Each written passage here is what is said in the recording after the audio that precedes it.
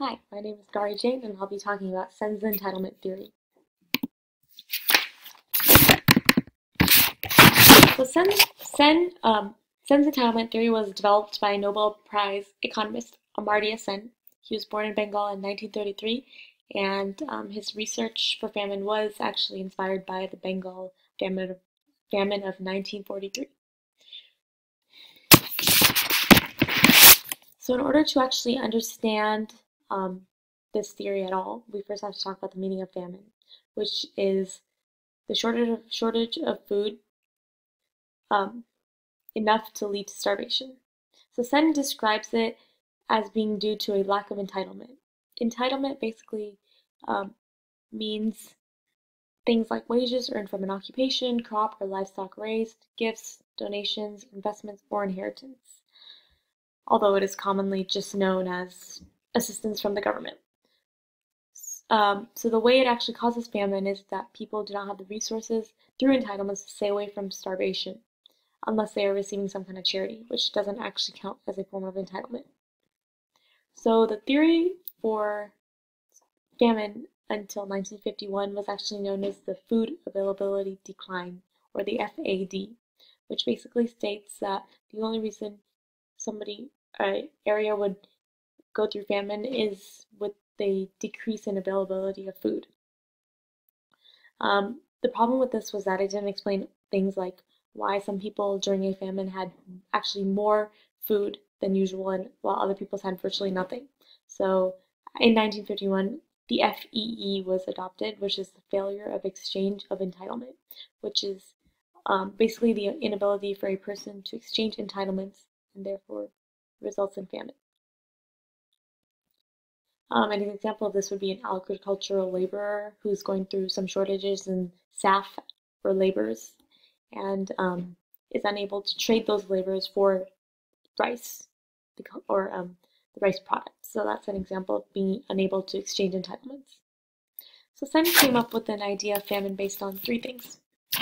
The first thing is that the lack of democracy actually increases your chances of going through famine. This picture shows China under Mao's rule.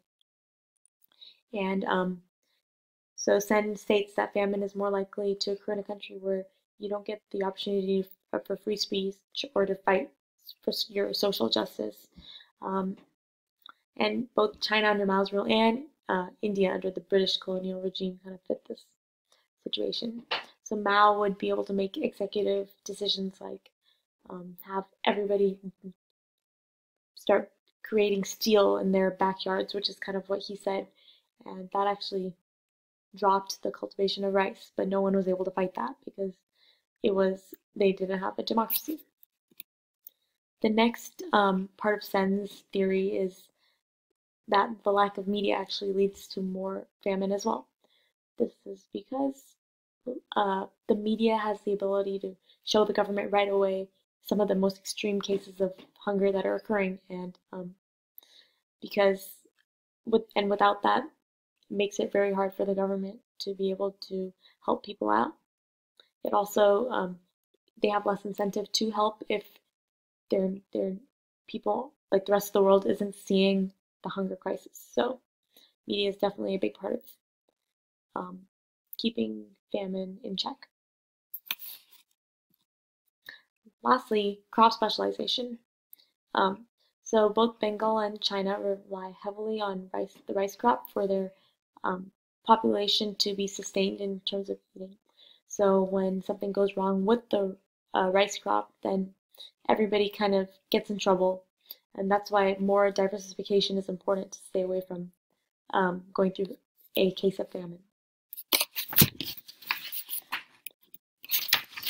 So there are a couple flaws with Sen's theory.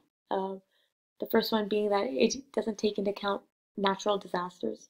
So in Bengal, there was actually a huge cyclone right before the famine of 1943 as well, and that definitely led to less cultivation of the rice crop.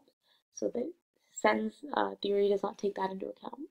The next thing it doesn't take into account is the fact that both countries were actually in a war at that time, and during a war, your resources are depleted a lot quicker, so you don't have as much food. which could be a reason for the famine. And the last thing is the caste system. So a lot of the people in the lower caste did not get as much food, while the upper people and the merchants actually hoarded all the food for themselves.